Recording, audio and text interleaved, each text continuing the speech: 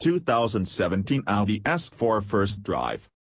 For all its power and easy performance, the best thing about the last Audi S4 was its uncanny ability to act like a normal, but very high-spec, A4 for most of its life.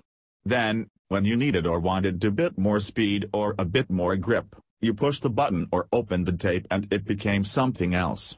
It became a thing with more grip, more poise, more focus, and more gristle, but the changeover between the two S4 characters was seamless. That doesn't seem to be the case with the new one.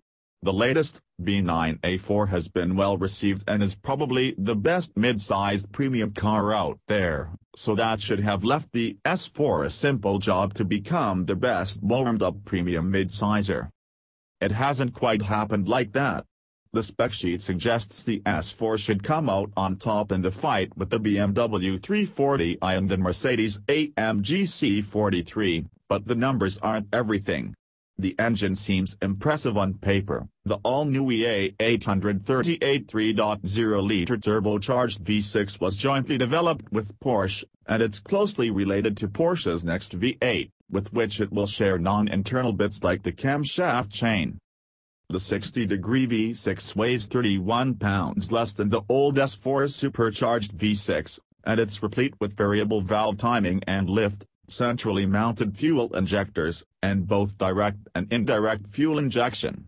That gives it 354 horsepower at 5,400 to 6,400 revolutions per minute, up 6.5%, and 369 pound-feet of torque from 1,370 to 4,500 revolutions per minute. That gives it a peak 44 pounds-to-foot higher than the old one, spread across a band 600 revs broader.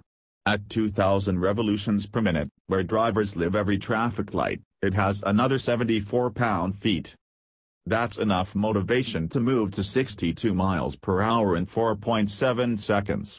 There's a new all-wheel drive system that usually shoots 60% of the torque to the back but can ramp that up to 85% when it needs to, or it can swing it around to fire more than 70% to the front axle. The category benchmarks suggest turbocharged 3.0-liter gasoline 6s are the thing to have, with the Mercedes-AMG C43 using one, the 340i BMW having one, though it's straight, and Maserati's Ghibli also using one. The oddball is Jaguar's S, which uses a supercharger. You know, like Audi just ditched. The S4 rumps all but the C43 on power. The 9-speed Benz has 362 horsepower.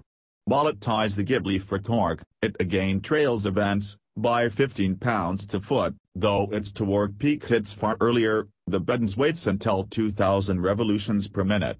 Still, the S4 ties the Benz for the 0 to 62 mile/hour sprint and comfortably has the measure of the others, with the BMW and Jaguar both doing it in 5.1 seconds. There is one piece of technology in the S4 that muddies the waters for anybody trying to pin down what it's all about. This performance model doesn't use a dual-clutch transmission anymore, and there isn't even the option of a manual gearbox.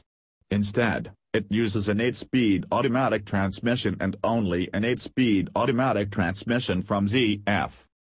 The S4 has always delivered its performance with understated looks, and Audi spent a lot of time and effort to create even more understatement here. The styling is little changed from the stock A4, only plastic pieces are touched, leaving the expensive metal stampings alone.